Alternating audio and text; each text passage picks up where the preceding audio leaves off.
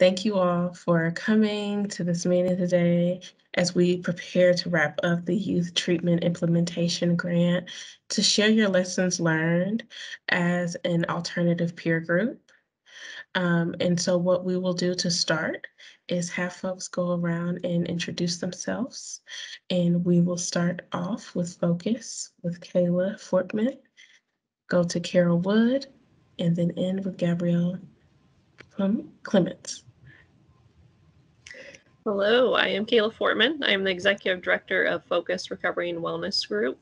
So we offer youth services, and our youth services are referred to as the Loft, but we also do adult services and then have 3 recovery homes as well.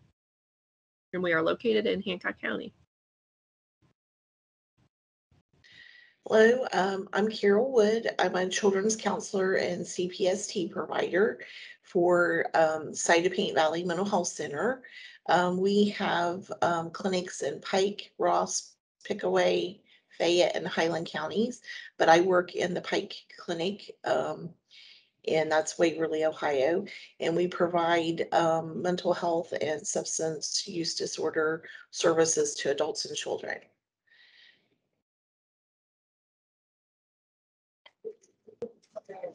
My name is Gabriella Clements. I am the program specialist here at the Montgomery County Youth Resource Center, which is a resource center for youth and young adults 14 to 24.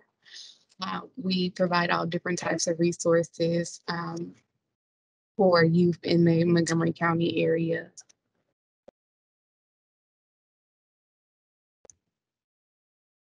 Awesome. Thank you so much. And I wanted to introduce myself, and I will also let Joyce introduce herself as well. My name is Quanita McRoberts, and I'm the project director for the Youth Treatment Implementation Grant, where we get the opportunity and the privilege to work with providers across the state to make sure that services for youth and young adults to recover from mental health, substance use disorder, and or co-occurring are available readily.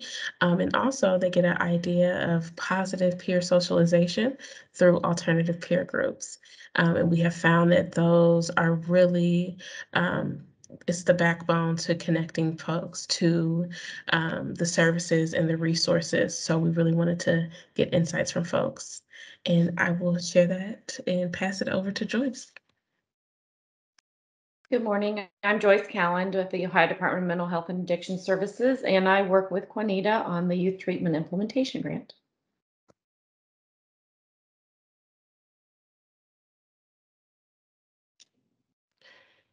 All right, awesome. So I know that we will have a special guest also joining us with some direct experience with the youth from Loft. Her name is Tori, and we are getting that together with the technical side of things. Virtual has its side effects, of course, so please bear with us. And the first question that I have, just coming out of the gate of it is, what tips do folks have for getting an APG up and running? And we can kind of just popcorn that one. So if you feel that, I see Carol's mic is unmuted first, so we'll pass it to Carol. Goodness. Well, in getting that started, definitely for me, it was making connections in the community, or going to those connections that I already had to get referrals, because we needed to get the youth started, coming. And I've done mental health groups, but never had done an alternative peer group before. So needed to kind of keep that in mind, but definitely, accessing the resources in your community, the contacts in your community to get those referrals. And then a lot of times having a good kind of structure, but then asking the youth, like, hey, what would you like to learn about? What would be important to you? What would be meaningful to you? So for me, that's kind of how I maybe initially kind of started things. And then obviously we've talked before about the creativity needed during a pandemic. So that was kind of like just learning to be super flexible, but still trying to maintain those contacts, flexible with the virtual, trying to have virtual contact with youth, trying to send things through, as you put it, snail mail. And just trying to maybe do good old-fashioned texting or calling one-on-one to check if a youth hadn't been, kind of connected in the group for a bit, just making sure that they were okay and if they needed anything or what we could do to get them kind of re-engaged. But for us, that's kind of how we had started things.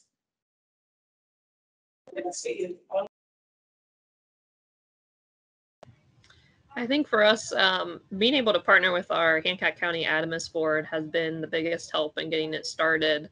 The funding stream from that has been a huge help in getting a downtown location.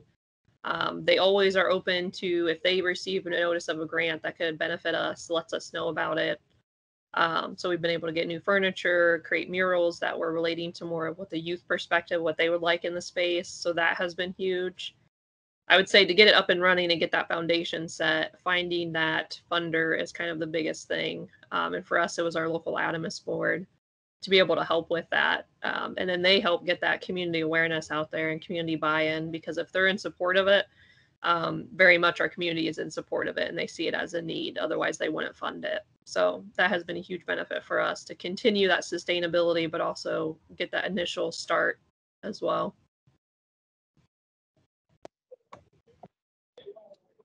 I think for me, Adamus has also been a great resource for us as well.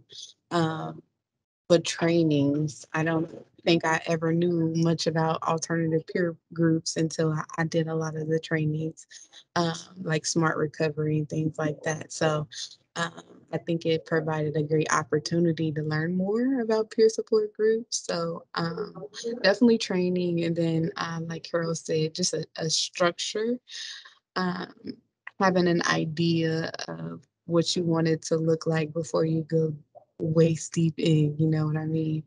Um, and then we did have a contractor who was doing our APGs at first, so that was beneficial for us as well, so we can make sure we are maintaining that relationship with our youth, though it's now me and Lynn doing it. So either way, it worked out really well, but I do think it's beneficial to have as much training as possible on it, and continuing education as well on it as well.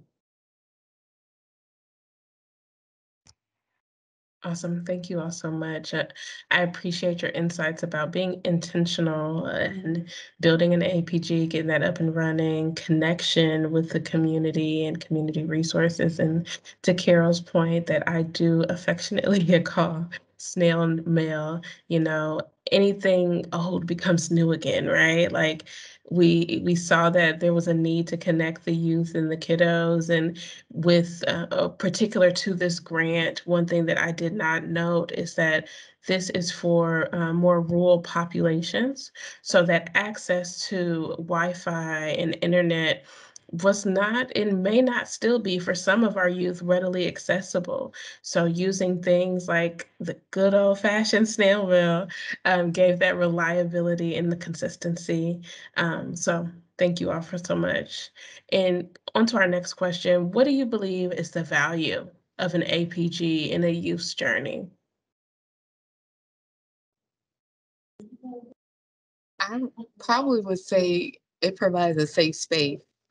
What I have found with most of the youth that come to our youth resource center and APGs is they don't really have a safe space to talk about the things that's going on with them.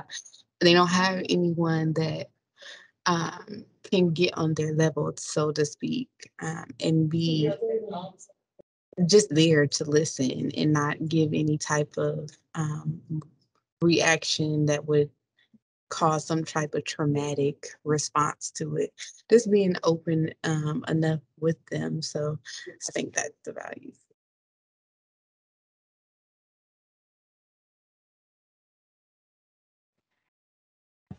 Awesome. Okay. Yeah, I would say for us too, that's similar. I mean, providing that safe space and the connection to adult support system that maybe they don't have at their home or in their life. Um, a lot of them open up about experiences that we don't hear them even open up to their treatment team about. And I think it's because they don't see us as writing it down, and we don't have a treatment plan that we have to work towards steps each time. It's a conversation, and then we continue those conversations. And it's not about writing it down. We have to submit this document or get this treatment plan completed. There's no mission to our day except to just have conversations with them and provide support. And we have groups, but the groups are just helping them to open up, kind of inch their way towards that. But really, I think the magic does happen with the actual staff and the youth interacting together, because those conversations are huge. We've had people come in from the treatment team in the past and said, why aren't you redirecting some of those conversations about self-harm? And our go-to is, we're willing to have those difficult conversations. We're not trying to redirect. We want to hear what they have to say and then support them on how maybe they can achieve what they want to achieve, which is they don't want to hurt themselves. They don't want to do self-harm. So then we, started doing celebrations of milestones, like how many days did you go without? So those type of things where it's more about individual person, not about any goal of what we're trying to achieve that day, besides just giving them that space to be themselves.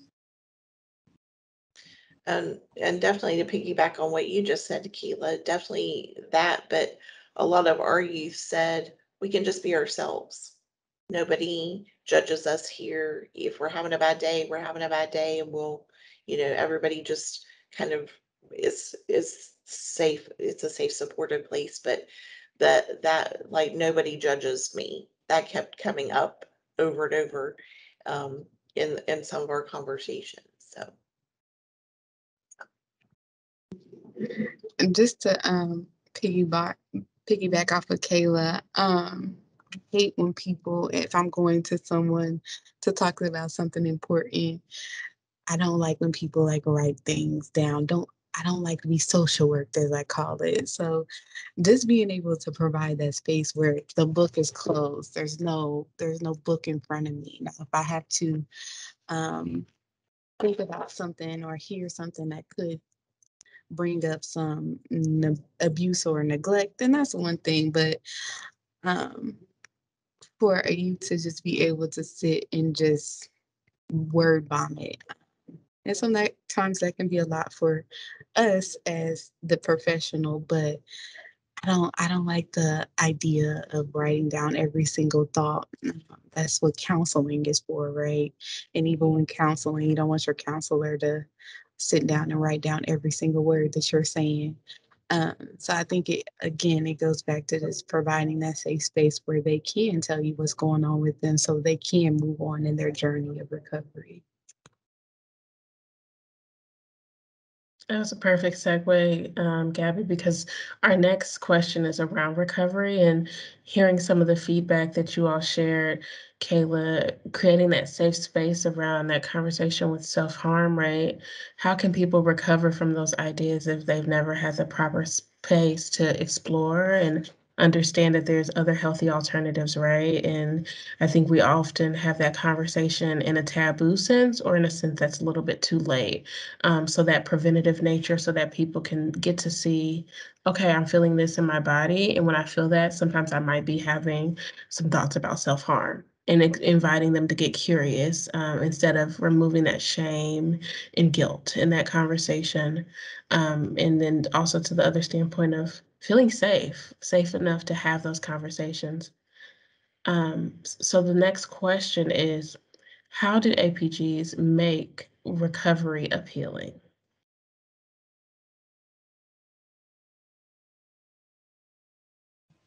I think it's first for us was more of the education period. I think when you talk about recovery, it's still not fully developed in the youth's mind about what that is, or if they're in recovery. I know when I was younger, no one in my family talked about recovery or addiction or mental illness. And I didn't discover my own mental illness till I was an adult because of that. I kind of suffered through it as a child due to that. So that's kind of what we're trying to do, is more of the education and discovery of, well, maybe this is what's causing this, or bringing in like NAMI or FRC or different outside entities that can maybe provide more of a process of identification because I think that is discovery period during that youth age range, and they're just trying to figure out what's going on. So I think for us, we don't really make recovery appealing, but we try to help them discover what it is, what is recovery, what is maybe it's something that you're suffering from or dealing with, and how can we make it a safe space for you to be able to discover that. So I think for us, it's less about the recovery, more about the discovery of what is going on in the youth life. I've noticed like the things that the information that we have shared, it's like they let it soak in. And it may not kind of the light bulb might not kind of go off like right then, but like maybe in the near future. And so I like that, like how you said, Kayla, just kind of letting them kind of discover things. It's kind of like here it is, and we want you to like learn and make those connections, but we kind of let them do that on in their own time.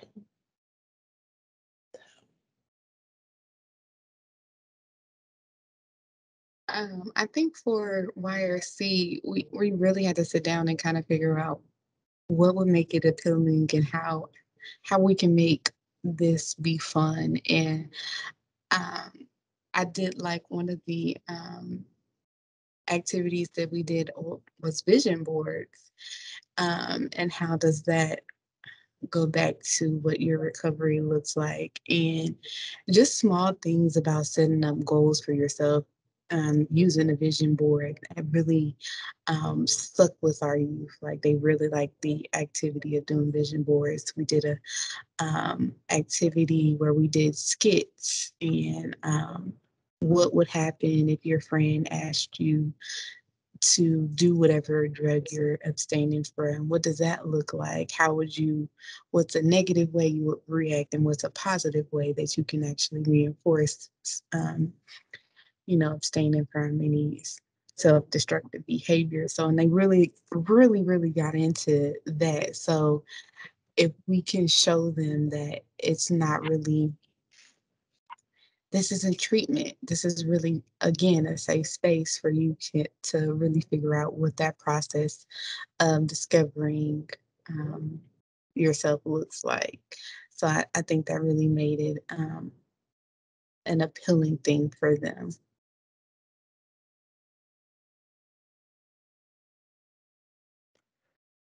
Awesome. Thank you all so much for your insights. And I know we've had conversations about that before and meetings where we got curious about recovery with youth and also just, stating, hey, adult solutions don't work for youth and young adults because they're youth and young adults, right? And I'm going back to a conversation that we had from a previous meeting. And thank you, Kayla, for, bringing that to the forefront about how we've heard our youth say, and Joyce always says this, and it's one of my favorite quotes about it's more about discovery, right, rather than even understanding the concept of recovery. And I know that Kayla shared that some of the youth said they're living with it right now and they're concerned about how it can impact their future. So if you're just now getting the understanding of how mental health or substance use disorder is something that you are struggling with, what does that mean? How does that affect me in the future? And we have to create space for those things. We can't just say now you recover, right? And then we also know that we have to allow kind of like that childhood like spark and curiosity to navigate the experience, understand the process of becoming resilient, discover a different possibility in life before heading to that recovery mindset. I think from that feedback and the work that I've had the opportunity to do with peers has been the most successful for our youth. And just wanted to bring some of those conversations that we had to the forefront. And so while we're on that recovery aspect, the next question I have is kind of like a dual question, going two ways from the standpoint of any insights on shifting that one dimensional approach to recovery, and also how to navigate when youth express loss and grief around recovery.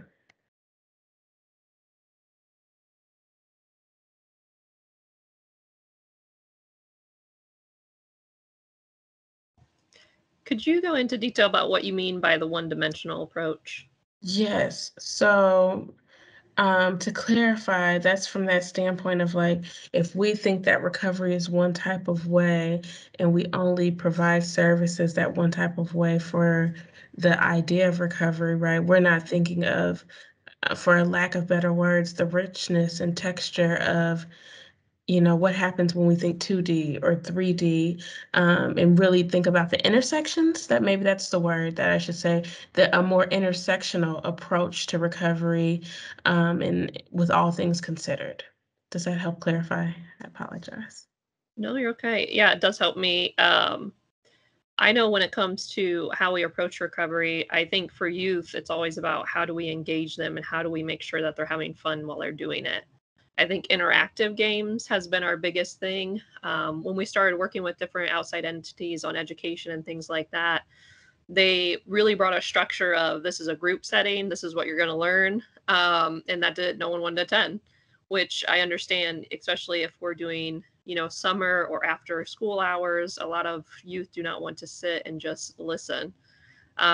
So when we do contract with people now, we make sure that we're educating them that our youth want to be engaged. They want to be able to have an approach where either they're writing something, doing a craft that goes along with the recovery, whatever message they're trying to bring or whatever education they're bringing.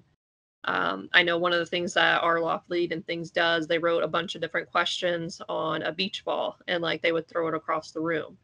Now, I don't know why they find it so fun to throw balls in the room, but they do. And so, like, that was one way, we saw them wanting to do it when we weren't playing a game. So we thought, you know what, we'll incorporate it into something where they can actually do it in a respectful way and it gets something out of it. So making sure that we're engaging them and seeing what they want to do first. Because I think, all APGs have kind of mentioned this already, is like really kind of understanding the youth perspective. What do you guys want to do? What do you find to be fun? Now we have cornhole in the building and create a game out of that. So anything interactive that we can do to educate and take that approach to recovery, we try to do in a fun way.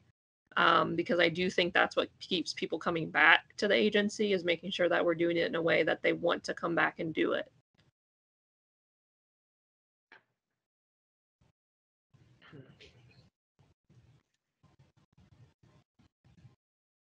Anyone else?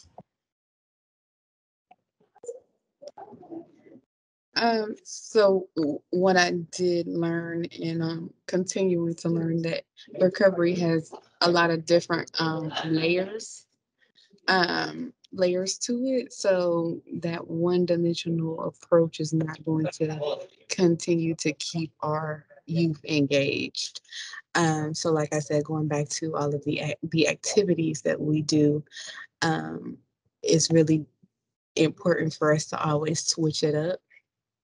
That's why it kind of sucked when we went virtual, because we couldn't get that interpersonal, intimate feeling of the APG. So it really is a lesson learned to really have whatever games and activities you have planned out, um, because things like the pandemic can happen, not just planned out, but be able to do them in different ways as well. So how can we do a vision board, um, with a kid being at home and over Teams, right? Um, how can we do a skit over Teams, right? So it really made us think on different levels on how we can continue to engage with them, and not just be at that surface level of providing APGs. Yeah, definitely mixing it up keeps their attention. So,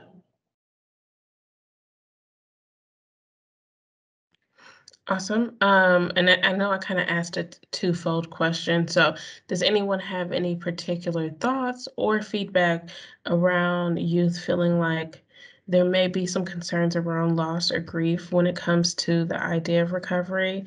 I know in particular that I'm thinking of our conversations about how youth have felt like, well, if I do this, I lose my friends, right? Or I lose the coping skill that I know, right, best that makes me feel better.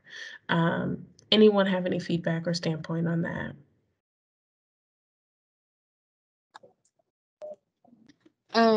I would probably say, as far as grief, um, and going back to the friends, most of my kids come over to APGs because they're doing stuff like smoking marijuana, and in their heads they're like, well, that's the least bad drug, right? And all of my friends are doing it, so why do I have to stop doing this thing that is helping me cope? It only lasts for a second, so but they don't see the impact that it can have on you not being able to have a job and how that is a cyclical effect of things. So their loss is more of having the loss of their social environment.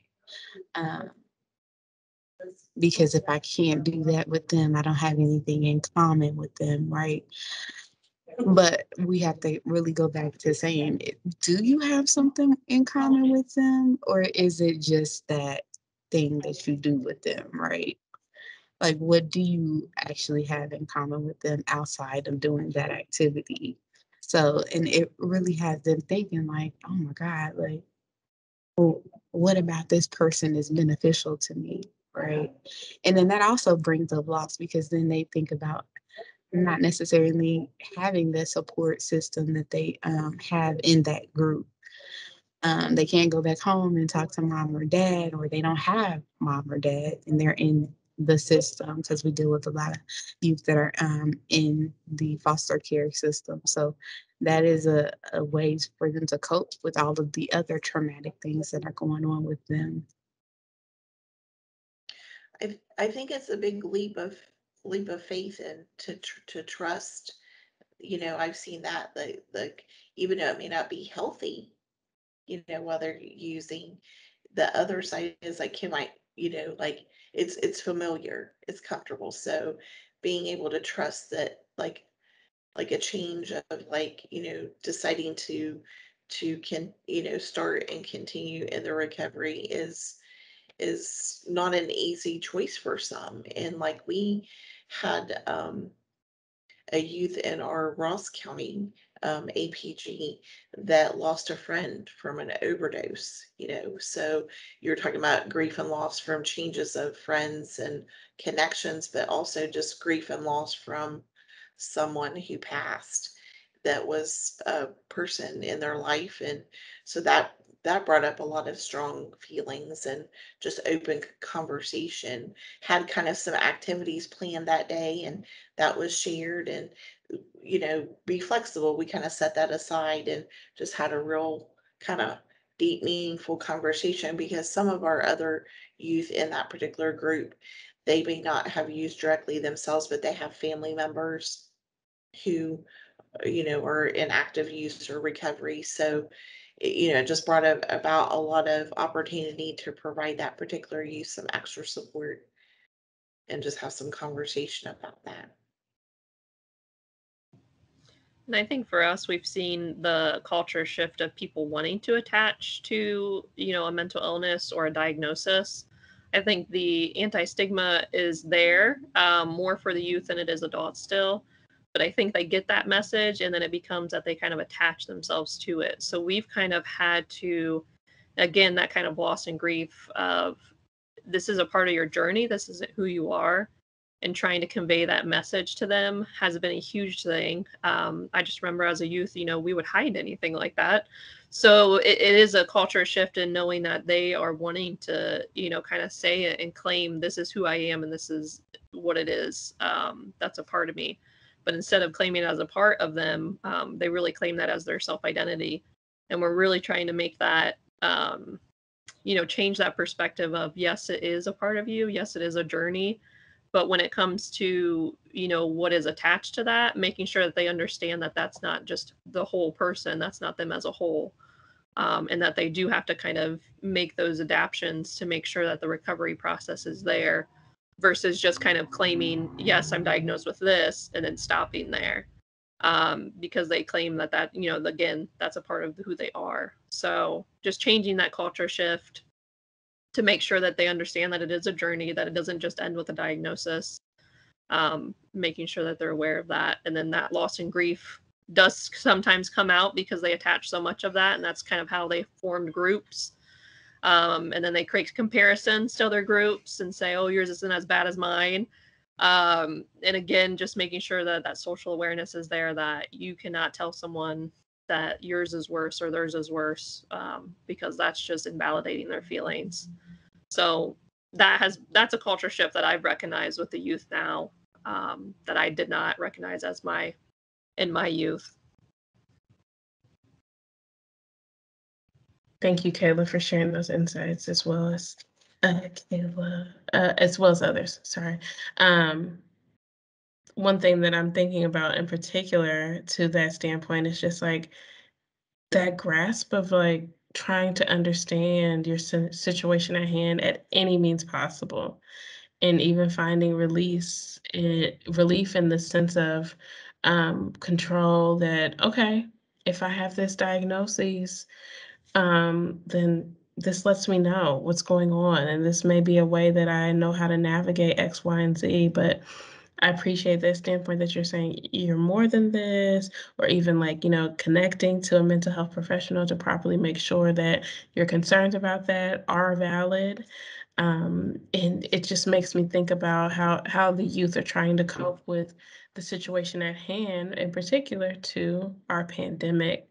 So that's bringing us to our last round of questions.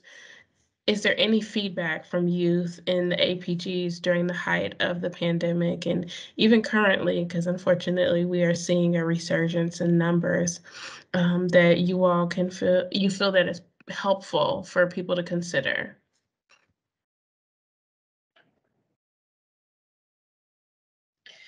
Keep meeting, but do it safely, definitely. Because they don't want to not have that contact, no matter what form it is, at least in our counties. They want to keep having some weekly connection. So, um, like I said, they say that a few of them shared that it's the one thing they look forward to the most for that week. So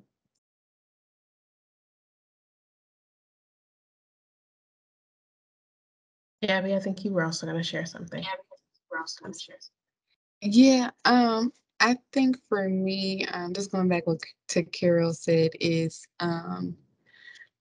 figuring out a way to continue to stay engaged, even if that means us going back virtual. And I know I've said this in previous conversations, virtual didn't really do for us well, I would say. And I think that's just because they're used to coming in and having that personal interaction with someone. So, and then we also, again, um, are in a situation where not all youth have access to a computer, right? Or internet and things like that. So, I did like the idea, and you guys always said it's the snail mail and things like that. Or something that just as simple as a call to check in to see how they're doing. So, um, virtual is hard. It is doable, but we have to also think about the population that you serve, um, and make sure they understand the technology if they do have it, right? Because we can say, hey, I'm going to send you this link via email. But if I don't know how to use my email, how to make that easier for them. So, um, meeting them where they're at is really the biggest take home for that, is making sure you are meeting them where they're at. If they can't do it virtually, okay, think about doing a conversation over the phone. It doesn't have to be as long as a over the computer type of meeting. You can just call in and make sure that they're doing okay. I think the biggest thing, oh my goodness, my voice. I think the biggest thing for us that we've heard from youth is that during, well, and still continuously through the pandemic, is just that isolation and boredom. They really dealt with that a lot. And, I know that Gabby, you touched on that a lot too, was like virtual is hard because it is not as engaging. It's not as one-on-one as what we try to do when they're at the actual agency. So I know we're trying to stay open for as long as we can. We've only luckily had one person who had COVID so far in this whole experience out of the youth, where we did have to shut down for a week. But other than that, we've been trying to keep our doors open to them. And then something we've started talking about is if we have to adapt to something that is virtual, having some sort of game that we can link to that, or having crafts maybe sent to the addresses that we have on file to be able to engage them and say, here's an activity, instead of just listening and talking as a group. And then having that option for people to kind of have those side conversations as well, like giving us a call, making sure that we're available via text during those open hours that we would have been open. So far, we haven't had to go that route yet, but if we do, those are some of those ideas. And it would be great if at some point maybe there could be more virtual games or things like that for youth to be able to engage in their recovery online, because obviously online is definitely where youth tend to go more often than not, for video games, multitude of things, but having something available. I don't know if you guys have resources or things like that, but having something available where we can engage them virtually, and being able to do that. Yeah, it was interesting when we were doing snail mail back, like I said, back when COVID was in full swing the first time, trying to send, like one time I made copies because we had like resiliency bingo and different like games like that. Just making a copy of the page and then sending Hershey Kisses for the place holders. So trying to send like a little snack plus like a game too. So Making it fun. Recovery is fun. Resiliency and discovery. It doesn't have to feel like, oh, not this again. But yeah, something very nice, something fun, and like you said, consistent. Okay, so this next question is going to be around empowering youth. Share anything that you all do to empower your youth. And if you have an example or scenario where you've seen how a success story has happened or a client win, that would be really great if we can share that.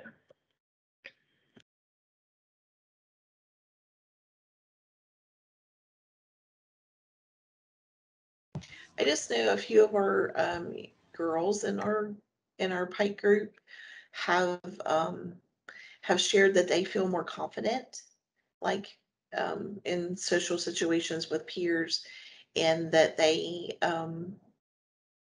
I call them my welcome wagon because they like to tell other youth about like, so if you're how if you want a great group to be part of, come and be part of our group, so they're out there kind of just sharing um their own good feelings and experiences. So um just having them feel more confident about themselves and feel like they can talk more about things.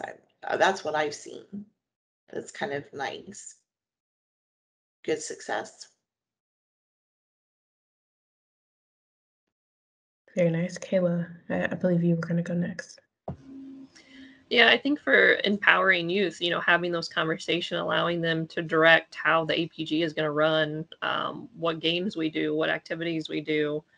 I think that empowers them to know that their voice matters and that they can actually have a say in what's being provided to them. Because their opinions don't just go that far. We take it to the ADAMIS board because they always ask for what do the youth need? What are gaps? What do we need to be, what do we have to address in the community still? And we have found a lot of different things that still need to be addressed for youth. We have the higher end need where residential is something that we need for youth, and we have the lower need where maybe more of a community center where it's more open to everyone, because our APG is really more focused on making sure that we're providing groups that actually touch on recovery. And obviously there's rules to the place when you come in to make sure that everyone feels respected and welcomed. But making sure that they're included in everything empowers them completely, and making sure that their voice is heard. And then, successes for us is being able to have those connections treatment.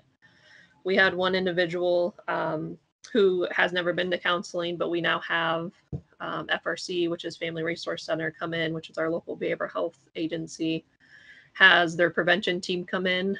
They already work in the schools. They're familiar with how to interact with youth, and they were able to have a sign-up sheet for individuals.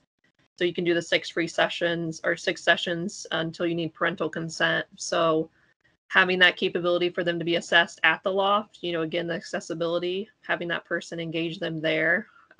We've had someone screen. We have ended up having that person screen, and then they went into counseling sessions.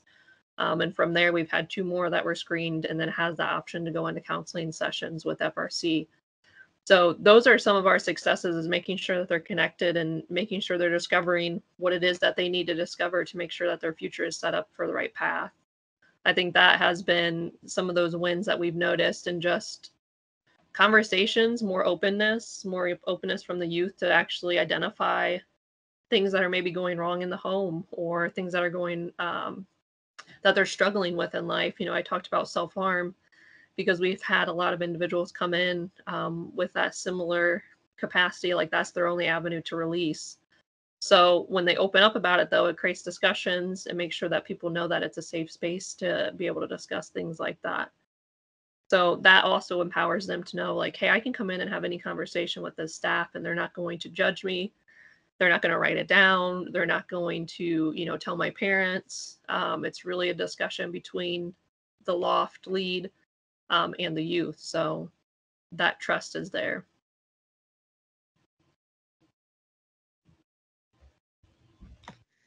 Awesome. Go ahead, Cassie. So for me, it's the small things that really make me happy. And I'll keep going back to this story about this young lady. But for me, the fact that she is continuing to reach out, that for one empowers me, okay, because I know that I'm doing something right, but it also in turn empowers her because she's able to use her voice to say, hey, I need help, right? So it's the small things for me, the small wins. So um, I want all of our youth to feel like they have the opportunity to have a voice in what their recovery looks like. So when I have a youth reaching out to me, even if it's not about recovery, I feel like that's an empowering thing for them to be able to ask for help. Because even as an adult, I don't like to ask for help. Okay, so that pride gets into the way. So for her to be able to remove that pride out of needing help, I think that's empowering for me.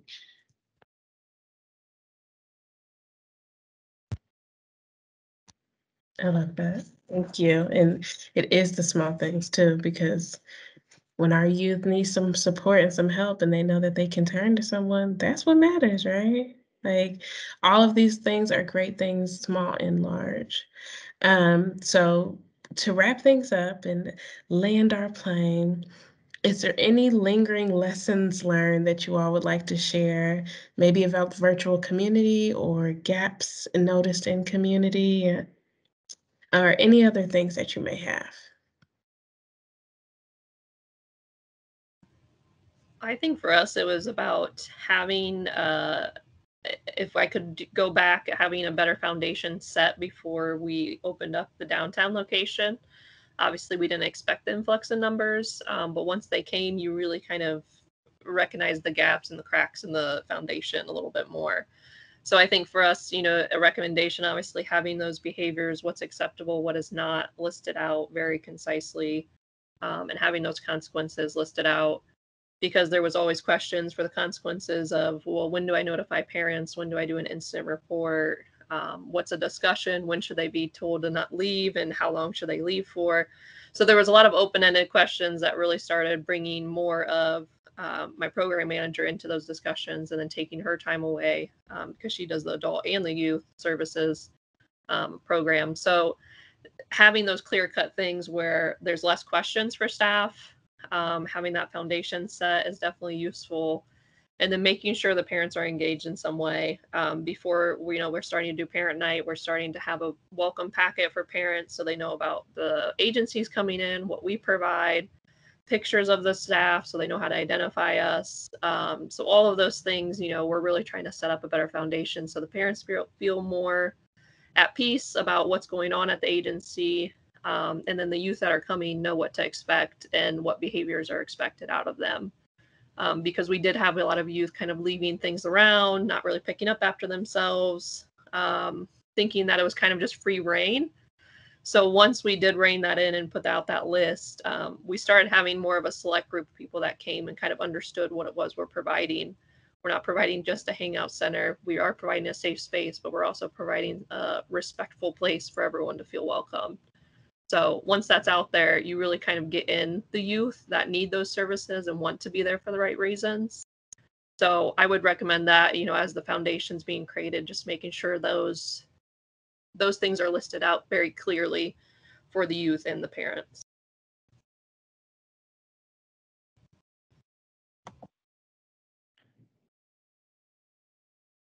Awesome. All right. Well, I will say that that concludes our recorded session for our lessons learned around APG. I came up with a fun, fancy title also, for those that made it to the end. This has been Connecting the Dots with APG, a non-linear approach. It's been a pleasure working with you all. Thank you all so, so much for all of your insights and taking time out to share these details. And have a great rest of your day.